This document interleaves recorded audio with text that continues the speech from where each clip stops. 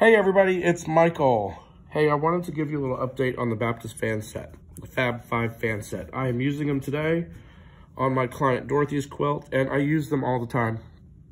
And I know a lot of you have these now. It's by far the best-selling item in my shop, so there's a lot of these sets out there. And I'm hoping that you're finding your own patterns and rhythms and techniques, and I'm just gonna briefly show you mine and give you a couple of tips, okay? So I'm in the middle of this quilt, and I'm starting with my 3. Remember, I'm matching up the point here with the intersection of the last arc I just created and then the row below, and matching up the stitching lines. And we look good, and our pattern is down, up, down, up, down. So I'm going down. My method is, this was the 3, my method is to take the 5 and use that to do the stitch over the previous row. Bring it up, match up the point, match up the stitch lines that are etched into the set. Go up. Bring in the 7 and use that to stitch over my previous fan. Match up my point and match up my stitch lines below. Now here's something I want to talk to you about. I don't want you to spend too much time being precise always on the interior. Obviously, yeah, I said this is a precise set, which it is, but sometimes this is fabric and sometimes we're going to get a little bit off. What you do need to do is match up the point with where you start. That should always be where it's supposed to be. If you're slightly off here, it's okay, and I'm going to show you why. If this point is matched, do you remember that this is a circle? This arc is based on a circle. Therefore, as long as that point stays there, I can do anything I want to with this. I could stitch it right now, and I'll get the same result as if I put these lines on the matching lines. So the interior, nothing is based on these interior arcs to make things line up. What is based on making things line up is the final arc, the big one. That one needs to be precise, and that one is what keeps things consistent across the whole quilt. So that's the little secret, in case you didn't know. Don't spend too much time trying to match up every single line here. Yes, you want it to be there, but if it's not perfect, never, never, never take out any stitching. If it's just, you know, slightly off. So I would go ahead and stitch this, even if it were off. And the illusion is, our eye is going to think that these are consistent, even if they're slightly off. And that's okay. Okay, so I'm going to show you what I mean by using the 11 as your final in just a second. So this is the 9. I'm using that to stitch over the row below. I'm matching up my point, which is the most important thing, and then my stitching lines. And see, I'm slightly off here, which is great, right? Look, I'm off. It's just like a 1/16 of an inch. But I'm going to stitch it anyway. Go up here, okay, and now I'm using my 11. So this is my final arc. I'm gonna do everything I always do. I'm gonna match up that point there, and I'm gonna make sure that this is as close as possible. This is great. So this is actually matching up perfectly with the row below, with this stitching line, and with the point. That's what you need. This is what keeps everything consistent. So make sure that this 11, or if you're just using 3 and you go 3, 5, 7, make sure the 7 is consistent. You might, here's another tip if I haven't done it in a video before. I marked this line right here. That tells me exactly how much I have to backtrack to go back up on this final. Remember, we went down on the last one, but we have to go down on the first. So that tells me how much I need to backtrack up. Maybe in future sets, I'll have that etched in, but that's something that you could do yourself. That's a fine tip, Sharpie. But anyway, just enjoy if you want. If you want to fast forward while I stitch out the fans, that's fine. And then I'll get into some more detail when I do the swirl chain or the feathers, okay? All right, so I'm gonna do some stitching.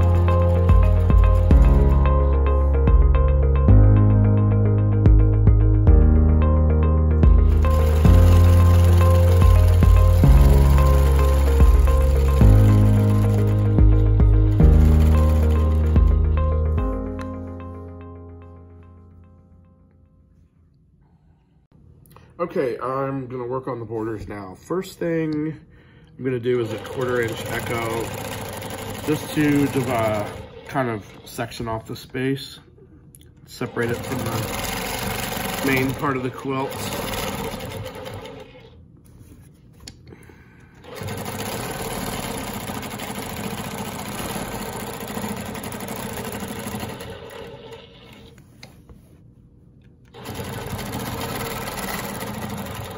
Okay. I'm gonna up my stitch length to 11. Okay, so the idea here is I've decided to go ahead and do the swirl chain. So I'm gonna swirl, let's see, let's go in, I'm gonna swirl to my right, which is gonna look down to you. So it's gonna go down and then up. So basically an elongated swirl, echoing, coming back around, and I'll do a little bit of a fill, either a paisley or a leaf. Let's see how my skills are today and what comes up. Okay, so I'm gonna go in, make the swirl, echo. I echo on the inside a few times, come down, echo around the top. Here's where I'm gonna put in a little paisley. Go around the top, and now this one is going to go up. Echo, leaving space for binding. Here's where I'm going to put in a little paisley. Little teardrop there. Okay, this one. Take up the corner space like that. Echo on the inside. Okay, I'm gonna stitch the swirl chain again. So elongated swirl, first going down, come to the point, echo the inside, back down around here, and now we go around the top of it, or it looks like the left to you, and I'm gonna put something here. This time it's an echoed paisley. Okay, around the top of it. And now this one goes the other direction. With the inside, echo the inside. And back down, another echo. And now we go around. And we come back to here. This is the point when you come back here that you put in a filler if you want. Okay, I took this directly from Angela Walter, so this is not my thing, but she says the V is where you want to be. So if you come in here and this is the V, this is where you're going to either come back out and go the other way, or you're going to put a little something here. So I like to put a little something here, either a leaf, a little teardrop, paisley, whatever. And now you come back around and you start your next swirl. Echo the inside, that's the way I do it anyway. Come back up, we go around. Now here we're at the V. We do a little paisley, teardrop, and then move on. And now we go back this direction. This needs to fill in the corner, so I'm making it slightly larger. Echoing the inside, back up, down, echo around.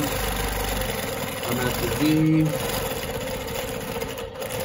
filler time. Now this one I'm just going to come in, since we turned the corner and change direction. I didn't go all the way back up on this one. Okay, I'm still echoing. Here's the V. Put in a little something. And around. And my paisley, swirl there.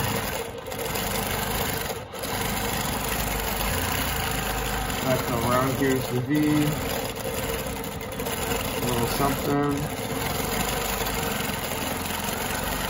Okay, as we get here, I'm going to stop because I'm going to run out of space. Here are a few shots of the finished quilt. Sorry I didn't get a full shot in, but Dorothy was happy with it. I gave it to her last week, and that was on the 14th, I think. No, it was on the 12th. The 12th of March. So today is the 20th, where I'm finally posting this video, but a lot has happened in that last week. So that was the last Quilt Guild meeting that we had in my area, and future ones are canceled and speakers are postponed because we're all at home. So I hope you got some enjoyment out of this video, and if you are at home like many of us, it's a great time to be quilting, right?